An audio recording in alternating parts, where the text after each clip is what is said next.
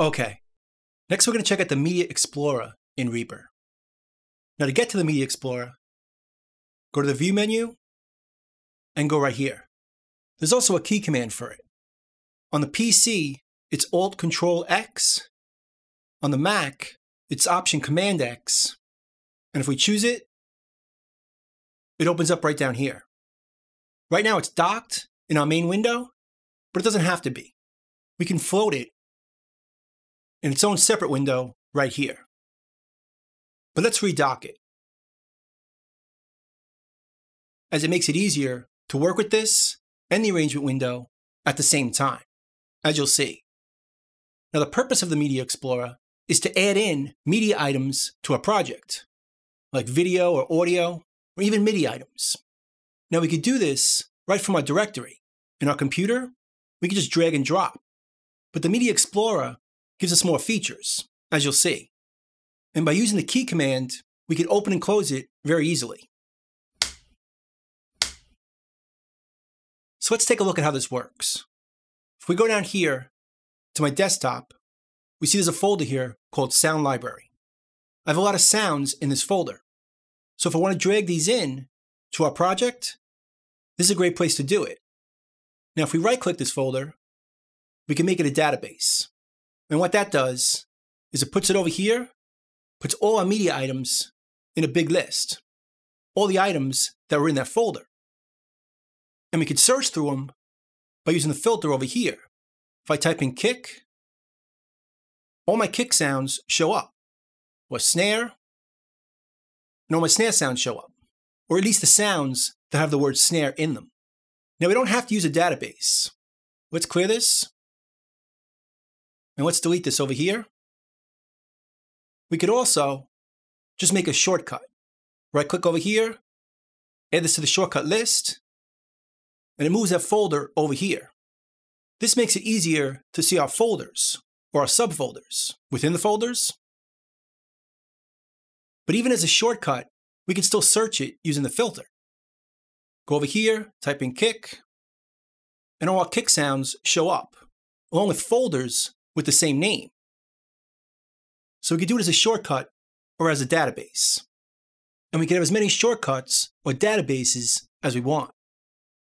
And we could delete it just as easily right here. Remove it, and it's gone. Let's add it back in. And let's pick a sound we want to add to our project. Let's go in here. There's a few sounds in this folder. Now to audition them, just click on them, go to the play button down here, and we could hear it. We could also choose autoplay. Now if we choose them, they're going to play as soon as they're selected.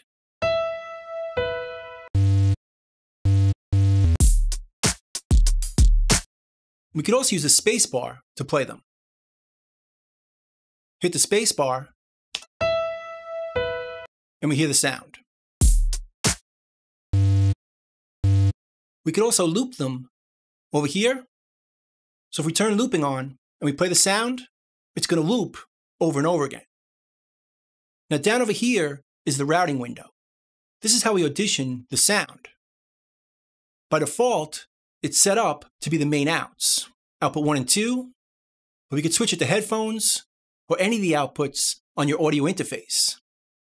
Now if we go up here, this is a pretty cool option. Play through selected track. Let me show you how that works. If we make a new track and put an effect on it, let's choose the res filter. And let's say we want to audition the sounds through this effect. We know we're going to use it, so we want to audition the sounds through it. If we use reverb or delay, or even this filter, so we can hear the sounds, how they're going to sound before we choose them. So if we select this, go to the routing, and choose play through selected track. Now if we play this sound, it plays through that filter, or that effect, or basically through this track. So if it was panned to the left, we only hear it out of the left. So it's great if we know we're going to process our sound afterwards, and we want to choose based on that processing.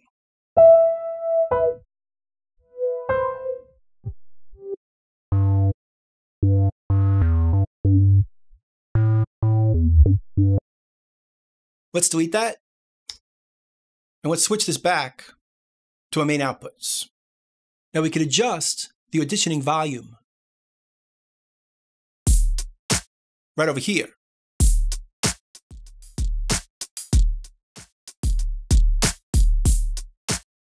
But this volume is only for auditioning. It's not going to affect when we bring the sound in. Now down over here, we can tempo match our sounds.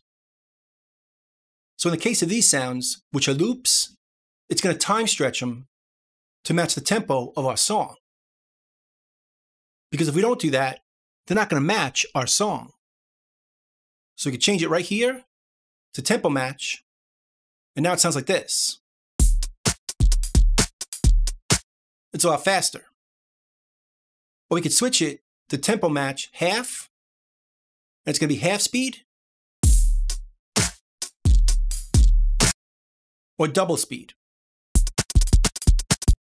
It's very flexible. So with tempo match on, if we add it to the project, it's going to play in time with the rest of the song. So let's import it. There's a few different ways. We could right-click it, insert into project on new track. But before we do that, let's put our cursor right on the bar, on bar 2. Then right-click this, insert into project on new track, and that adds it in right here, right on bar 2. Let's hear it. And it's perfectly in time because tempo match was turned on. There's a few other ways of bringing it in. Let's delete this. We could drag it right over here to the track control panel. That also creates a new track, but it puts the file right at the beginning. We could also drag it to a track that already exists.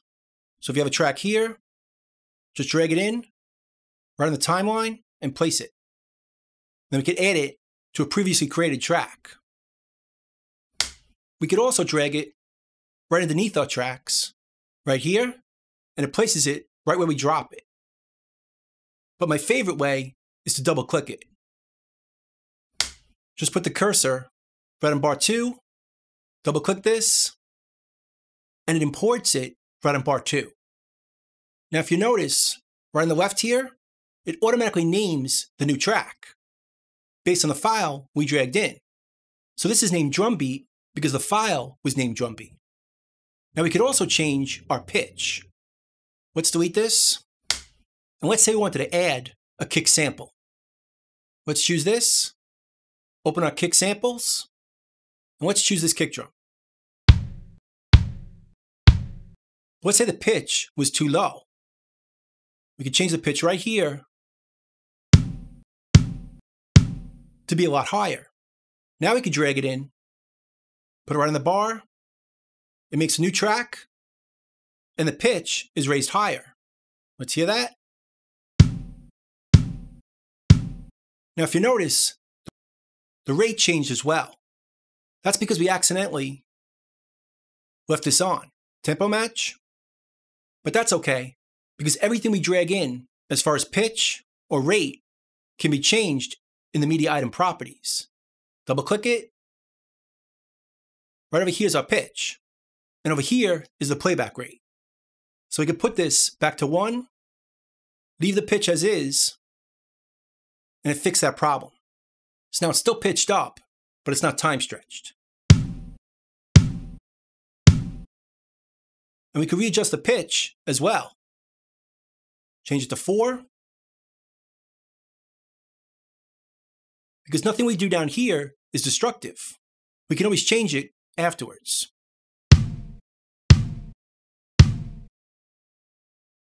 Let's delete this. Now, one of the best reasons to use the Media Explorer instead of dragging it in from your directory is we can import just a piece of an audio file or a video file. So let's go back to our loops, and go to our piano. Let's hear it.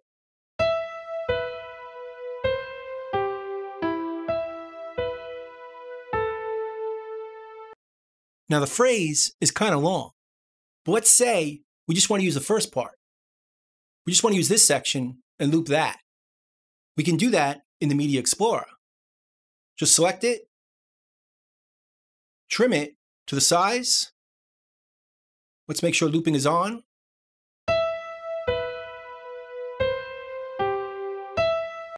Too short. Let's bring it over here. And let's zoom in with our mouse and get it perfect.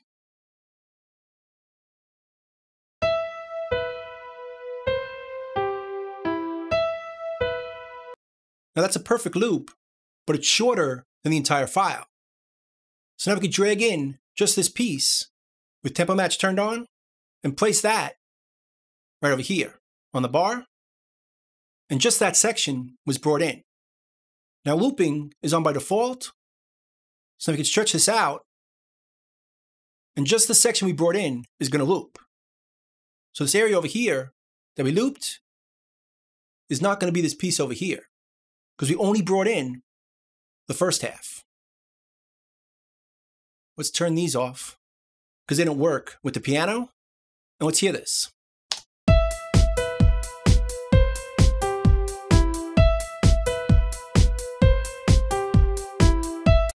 Now we just have the first half of the phrase. This piece right here, not the whole file. So it's great if we're dealing with an audio file that has many different samples, and you don't want to have to bring the whole thing in.